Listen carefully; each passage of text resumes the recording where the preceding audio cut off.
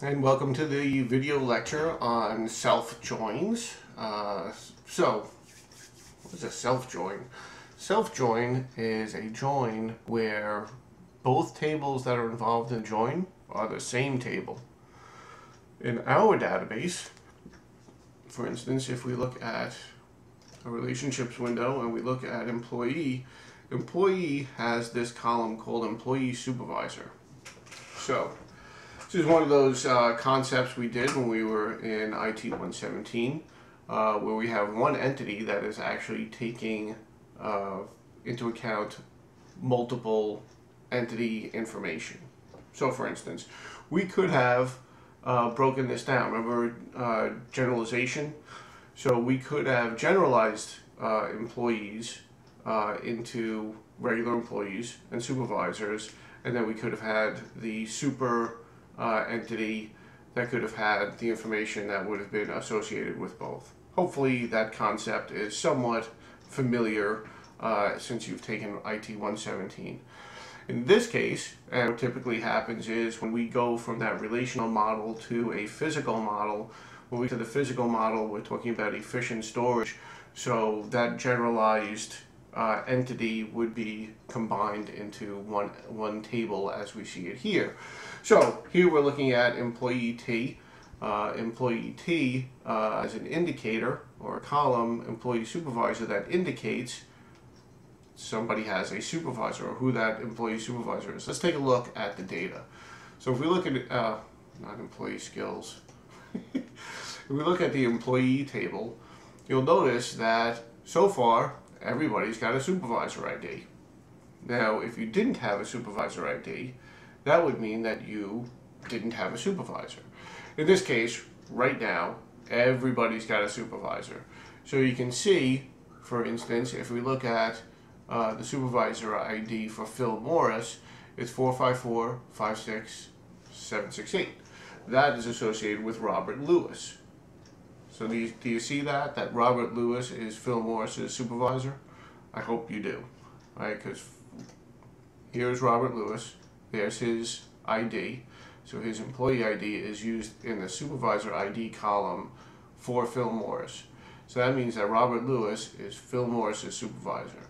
Robert Lewis, therefore, is also Lawrence Haley's supervisor. Robert Lewis is also the supervisor for Laura Ellenberg. Right?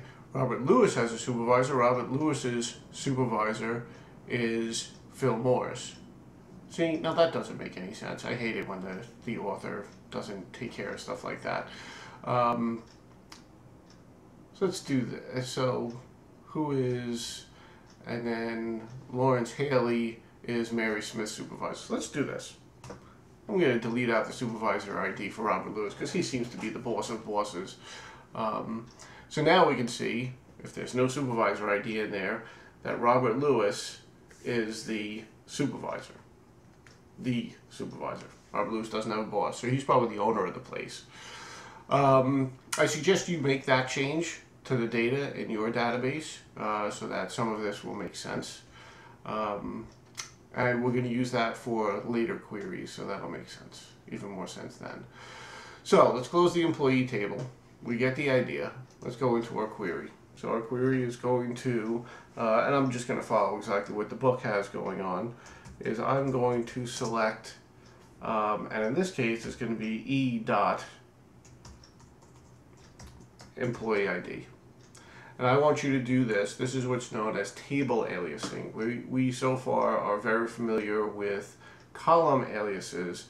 Now, since we've got multiple tables going on and we're writing all this SQL, as you can remember, multi-table SQL was a bear to write. So in order to do a shortcut, so we don't have to type out employee T and watch me misspell Kasatmer 1,000 times, we can use aliases for tables now. And you always could, it's just that now we're going to start using them. So we've got, we're selecting E.employee ID. Now, here's the interesting part. You need to know what your alias is going to be when you're writing your select statement. So keep that in mind. You know, you're saying, where did you get E from? Watch, you'll see in a second. comma, E dot employee name, M dot employee name, comma, as manager.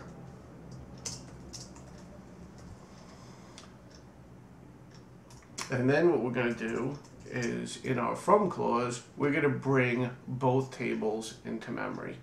So we've got employee underscore T space E. That is how you alias a table. It's that simple. One space, there's no as keyword. This is not the same as what we just did with employee name as manager, as manager. This is aliasing a table, and when you alias a table, you simply leave a space and whatever alias you want. Very, very common for people to use a single letter. So the employee T table from now on will always be known as E. And that's why in the select clause we did E.employee ID, E.employee name. Then we're going to do an inner join to employee T again, but now we're going to alias that as M. Okay, and that's where we get the employee name as manager. Now, this is the critical part. The on clause for this is very critical. Right, so now we have to make sure, right, we're doing an inner join, which table is pulling the employee information and which table is pulling the supervisor or the manager information. So we do E dot employee supervisor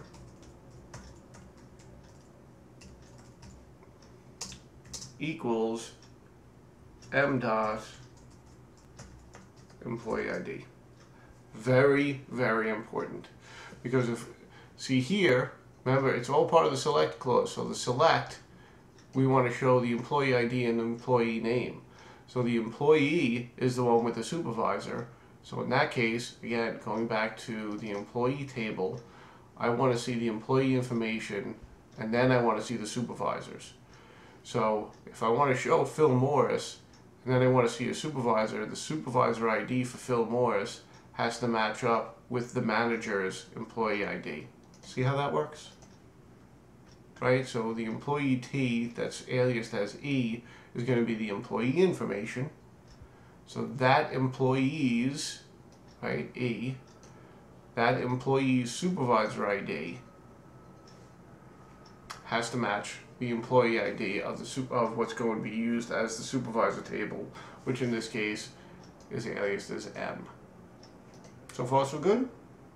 So when we run that, we see exactly what we thought we'd see.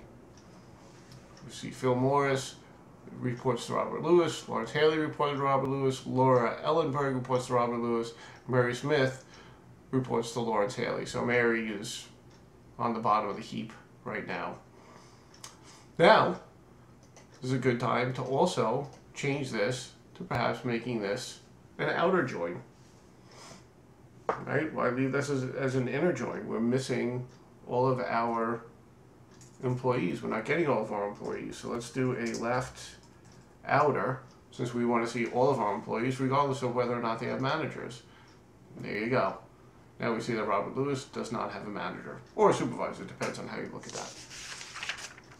Okay?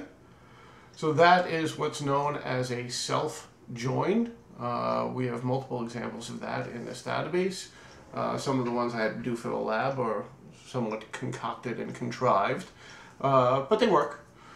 So in this case we did a self-join and we also did an outer join, and that concludes my video lecture on self-joins.